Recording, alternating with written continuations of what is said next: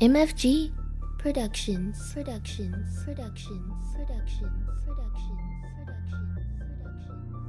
John Arthur Johnson, better known as Jack Johnson.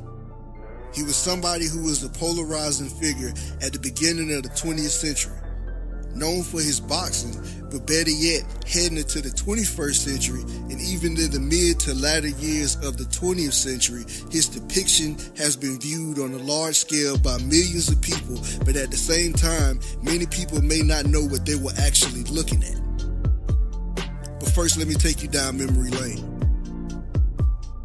Jack Johnson was born March 31st, 1878, and he was the third of 9 children to Henry and Tina Johnson. I found one interesting fact from Jack's life, and that was this. From Jeffrey Ward's 2004 Unforgivable Blackness, The Rise and Fall of Jack Johnson, it says in his book, Johnson remembered growing up with a gang of white boys in which he never felt victimized or excluded. Remembering his childhood, Johnson said, quote, "As I grew up, the white boys, they were my friends. They were my pals. I ate with them, played with them, and slept at their homes. Their mothers gave me cookies, and I ate at their tables. No one ever taught me that white men were superior to me." End quote. Now, putting that into perspective is just crazy to me. Jack Johnson was born in 1878, which was 15 years after the Emancipation Proclamation. So being removed from slavery was still relatively new and fresh on the brain, so to speak.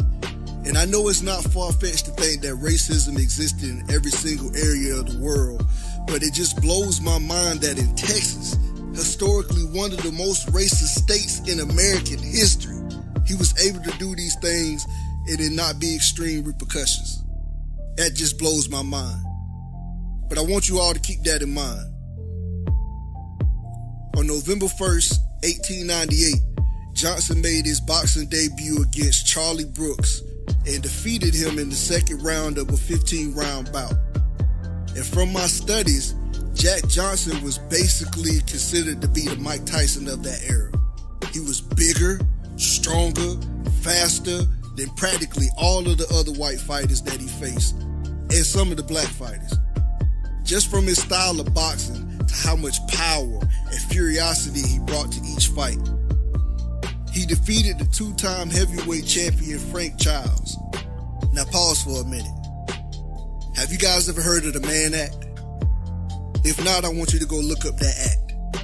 It was the act that was passed June 25th, 1910. And in its original form, the act made it a felony to engage in interstate or foreign commerce transportation of any woman or girl for the purpose of prostitution or debauchery or for any immoral purpose.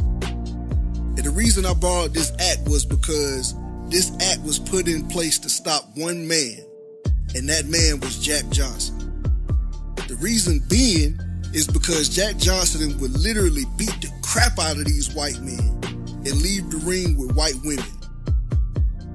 And he was arrested on October 18, 1912 for violating this act for his relationship with Lucille Cameron, who he eventually ended up marrying in 1921 anyway.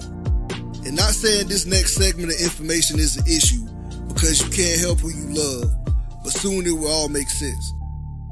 If you look at every single one of the 3 marriages that Jack Johnson had, it was with white women. Every single one. Now I hope you're truly ready to have your mind blown completely. There's a such thing as buck figures in Hollywood. And to paint a picture of a buck figure, it's practically a larger than life figure that is usually put in roles to make them seem superhuman to an extent. For an example, Michael Clark Duncan was considered a buck figure in The Green Mile.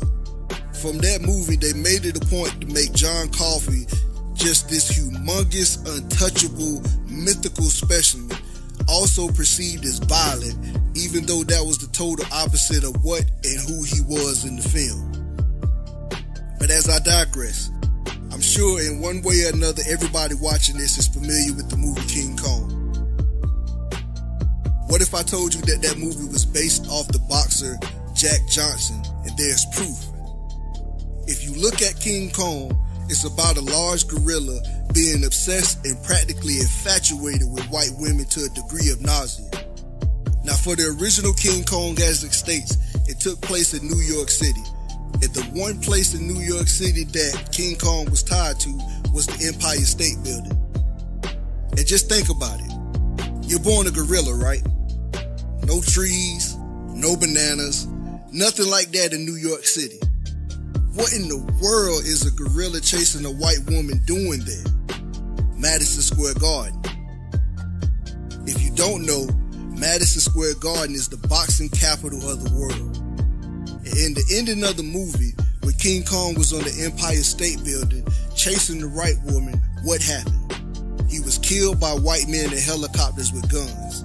Symbolism. And throughout the history of it, it showed. Even through every rendition of King Kong, and most recently, the depiction of King Kong and King Kong versus Godzilla, a large gorilla in chains being taken across the water to America by white men on a boat. Sounds familiar? Symbolism. And another side note to bring validity to what I said. Remember the movie Planet of the Apes, Rise of the Apes? The main chimpanzee in the film, his name was Caesar. And if you do your research, Caesar was the name that slave owners gave their enslaved Africans.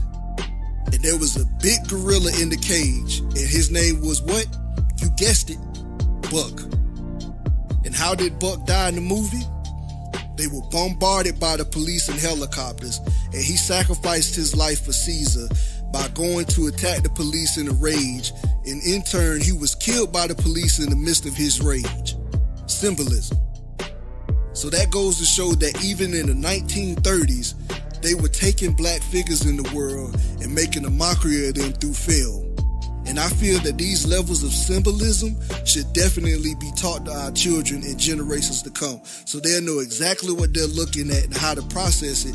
And it's not even shocking to know that even in that time frame, they viewed black men as out of control, overly hostile gorillas.